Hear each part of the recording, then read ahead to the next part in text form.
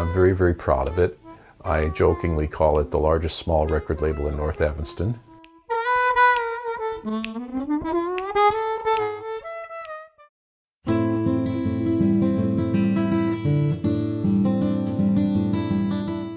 Norman is a dear friend of mine.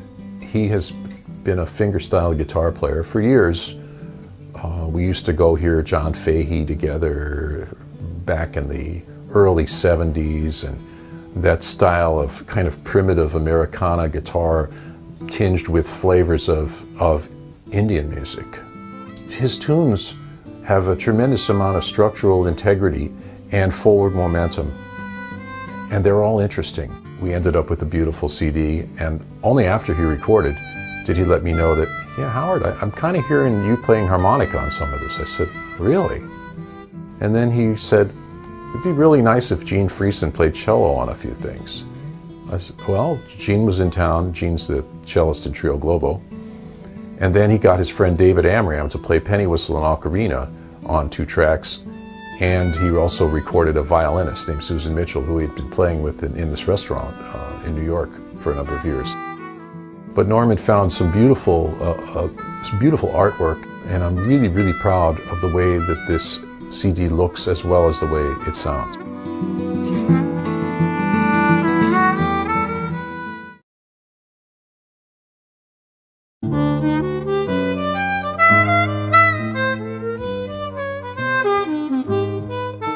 There was one period of time where I didn't have that many gigs, and Fox was out of the country, and I was spending a lot of time by myself and working on piano things a lot at the house. And I started recording things that I was playing just spontaneously, like waking up in the morning before I would even eat breakfast. Some things were spontaneous improvisations on piano and harmonica together. And after a while I realized, you know, I'm making a CD here. And then I got real serious about it and said, okay, what else do I need that's not on here? Let's see, I have this kind of tune and that kind of tune, and I need a solo piano piece. I need a solo harmonica thing. Maybe I'll do one with multiple harmonicas. I did a lot of experimentation with playing a harmonica track first and then figuring out what I had played and overdubbing piano, which is really backwards from the way most people would do it. And Joel Fox helped me a bunch on editing some of these tracks and also the mixing. And this fellow named Bob Kessler did the artwork because he was a harmonica student of mine and a wonderful professional photographer, and took these photos right here where I recorded the CD, and it really has a nice organic feeling. You can look at the pictures and see exactly where I did it. I called it Alone and Together because I was alone, but I was together. And sometimes I played piano alone, and sometimes I played piano and harmonica together. It's sort of, and it's also a pun on the tune Alone Together, which is a jazz standard, but it's not Alone Together. And I don't play Alone Together on the CD. So it's a little inside jazz humor there.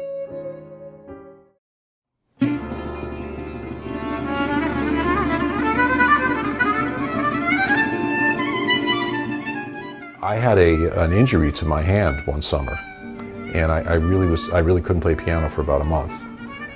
And it made me sit and think, okay, I can't play piano for a month. Maybe there's some other things I could do besides playing harmonica. How about all this stuff that's been sitting around? This is a wonderful band with Chris Siebold and Pat Fleming on guitars and Larry Kohut on bass.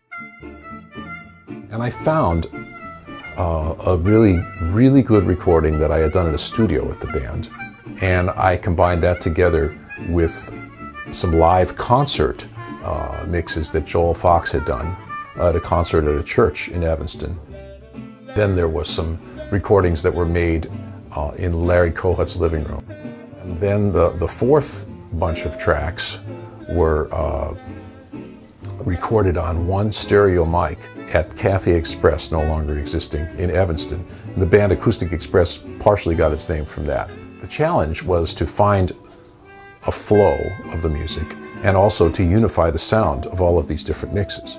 different kinds of tunes, blues, Brazilian things, things from that I've written, Beatles tunes, and I'm just playing harmonica on this one.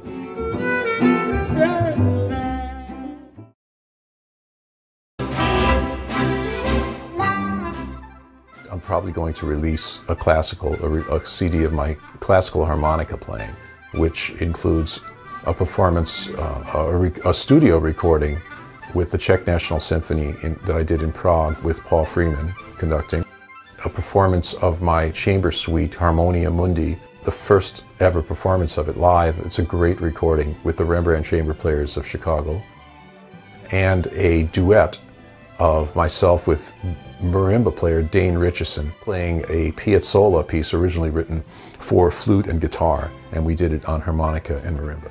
And so that is going to tentatively come out at the end of winter of 2011, in time for the 3 performances that I'm going to give of the concerto with orchestras, 1 in the US and 2 in Europe.